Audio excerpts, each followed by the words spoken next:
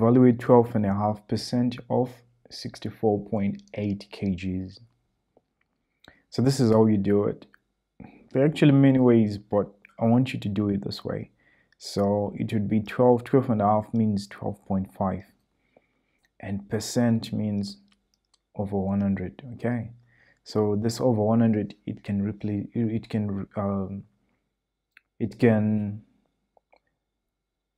it can replace percent. So this 100, it can replace percent, and you say multiply by 64.8, like this, kgs, of course.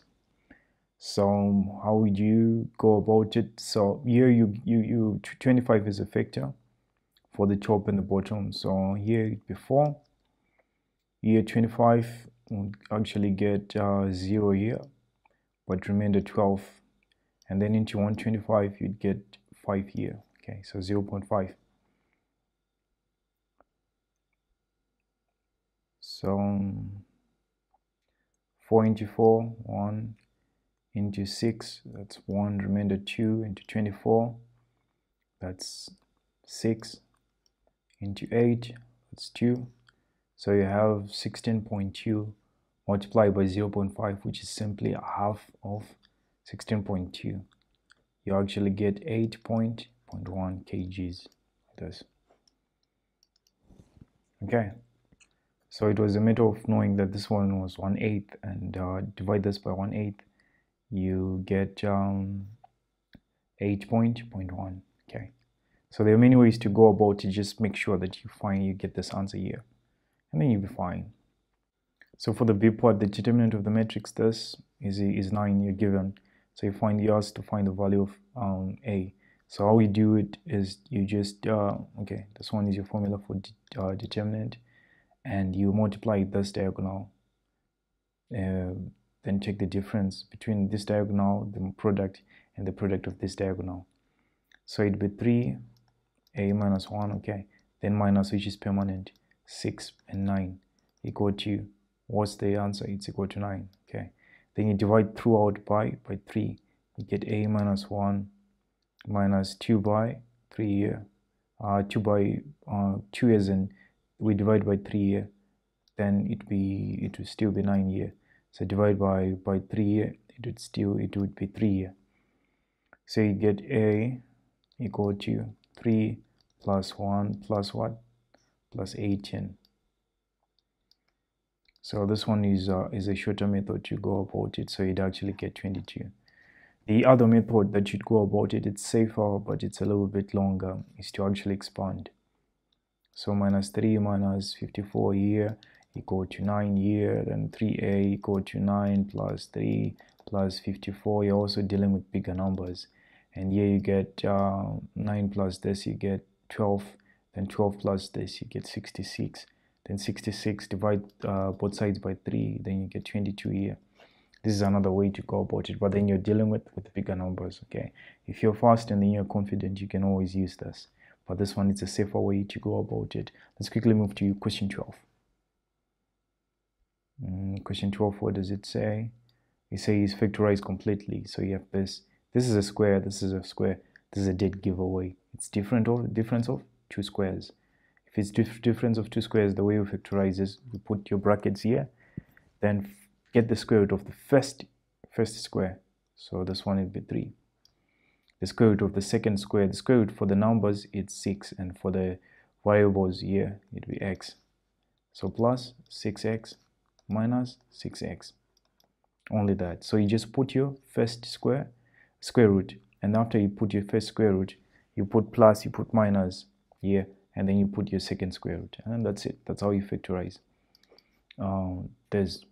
So the second one, you got 4 terms, and whenever you have 4 terms, for the most part, what it means is that they want you to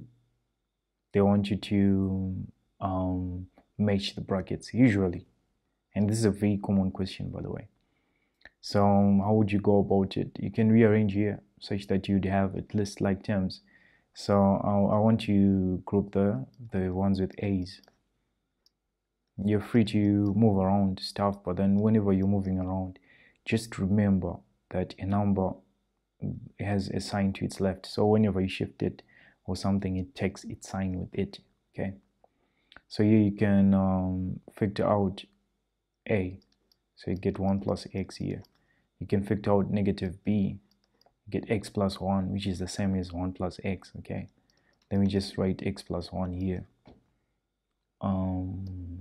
Then let me just correct a 1 plus x is simply equal to x plus 1. It's still the same thing.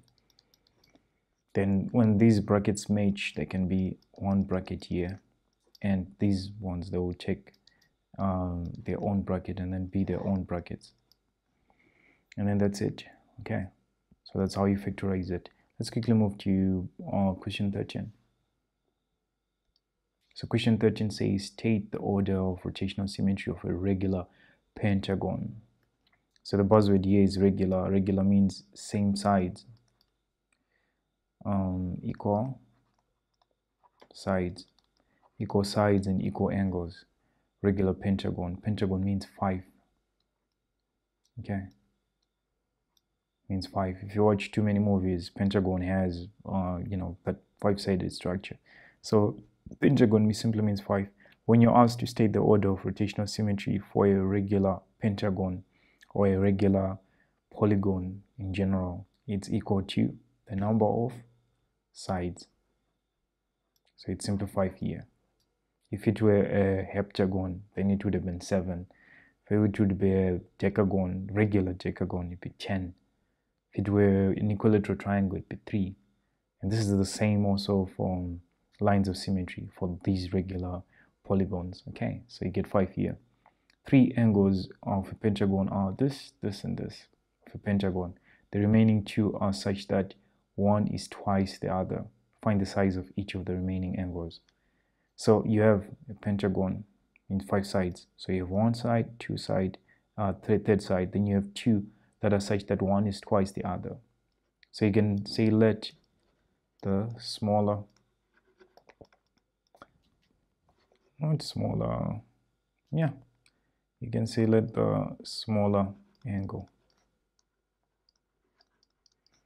be x, such that the other is what? You guessed it, twice. So it'd be 2x. Now the sum would be x plus 2x plus 110 plus 80 plus 140 equal to what? Equal to the sum of all the interior angles. Okay, so interior angles, the formula for finding the sum of the interior angles is 180 and minus 2, like this. So it'd be 180 5 minus 2. So here you get 3x. Here you can bundle this up. So let's say here you get this one plus this one, you get 250. 250 plus 8, you get 330. Okay, so you get 330 here equal to, then here you get 180 by 3. You can even divide throughout by 3 here. You get x plus, this one will be 110, this one will be 180. So you get x equal to 180 minus 110, which is equal to 70 degrees. Okay, so that's the shorter angle. Therefore the other is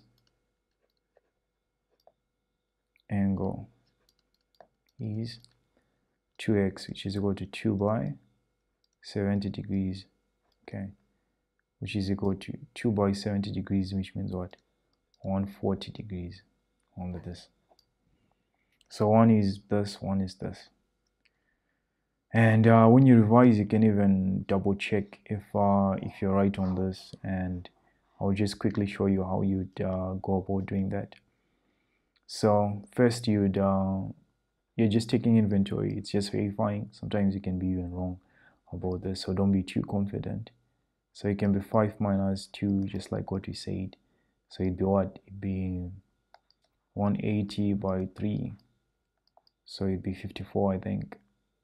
It'd be 30 plus 24, which is equal to 54.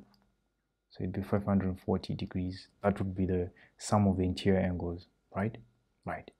So here you'd add now. Here you'd get 250 plus this, you'd get 330 degrees. 330, when you add 70, you'd get 400 degrees. Okay.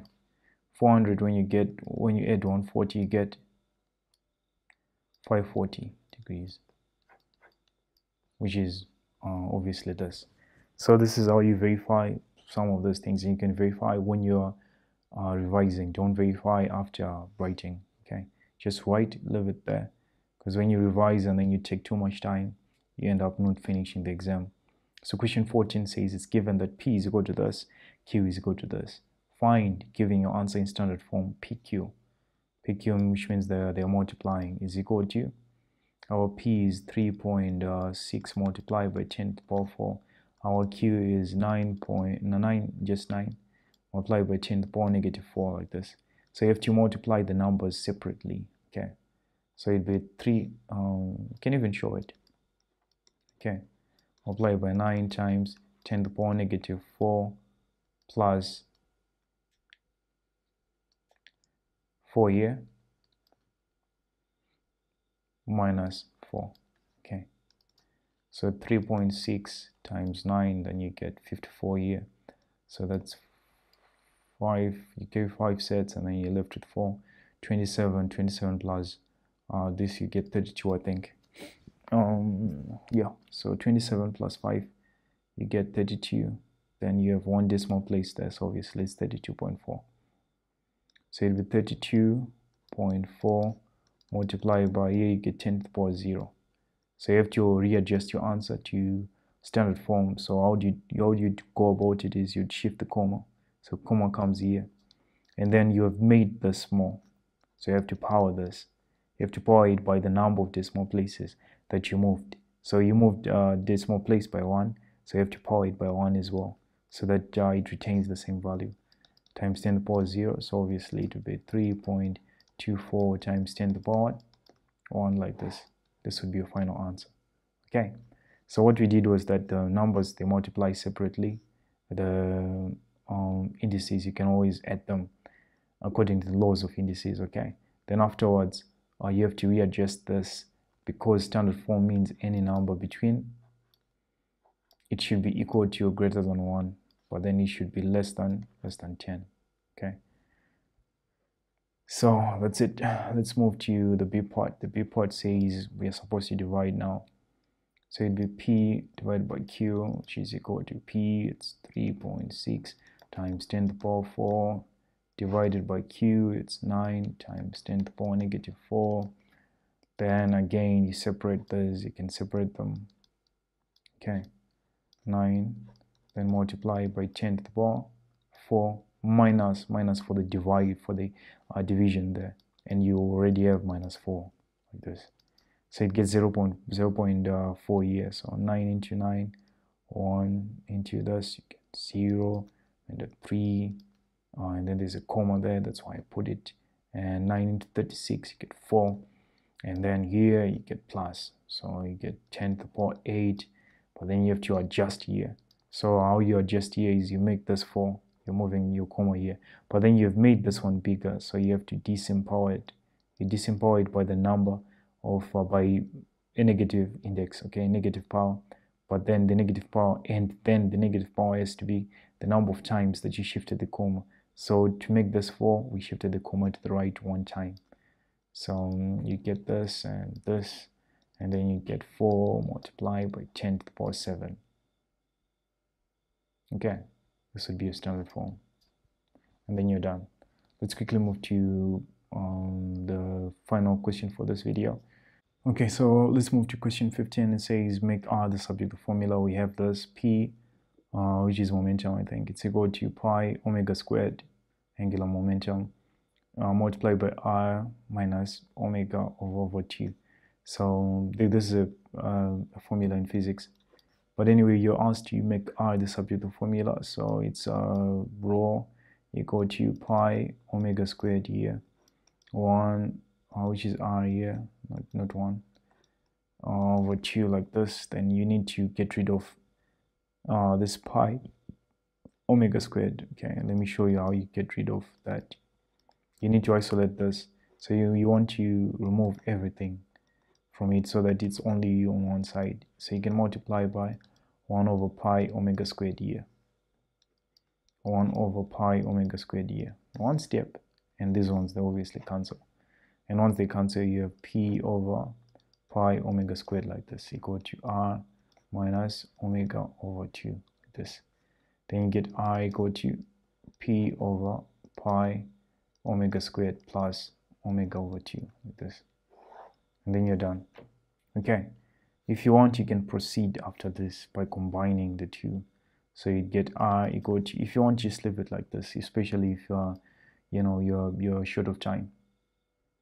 So you can put the common denominator here, it'd be 2 pi omega squared like this. Then you get this into this, you get 1, you get 2 pi by this, you get 2 rho. Then here you get pi omega squared. So obviously when you add, you'd get 2, you'd get pi. So this into this, you get pi omega squared. So you'd get pi omega cubed. Okay, so this, both of these, they are the acceptable answers here. If you don't have times, then just leave it there. And you're asked to substitute now. They'll give you the same answer when you substitute. So we want to substitute r equal to rho, which is 72 here, over pi, it's what, 6 squared, plus omega 6 over 2 like this. So here 6 into 36 into 6 squared means 36. 13 into 36, 1 into this, you get what, 2. So you get 2 over pi plus what, plus 3. Done. That's it. So we'll move to question 16 through 20 in the next video. Remember to like, share, and subscribe. Yuba out.